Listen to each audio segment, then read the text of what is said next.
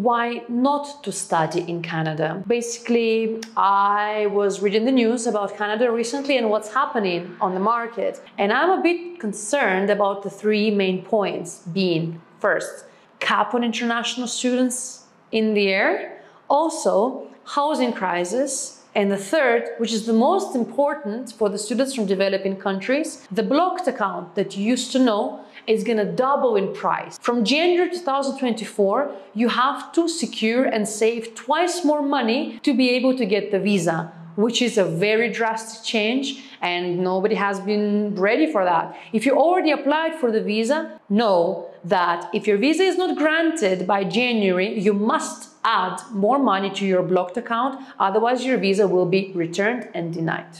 Why not to study in Canada? Basically, I was reading the news about Canada recently and what's happening on the market. And I'm a bit concerned about the three main points being, first, cap on international students in the air, also housing crisis, and the third, which is the most important for the students from developing countries, the blocked account that you used to know is going to double in price. From January 2024, you have to secure and save twice more money to be able to get the visa, which is a very drastic change and nobody has been ready for that. If you already applied for the visa, know that if your visa is not granted by January, you must add more money to your blocked account, otherwise your visa will be returned and denied.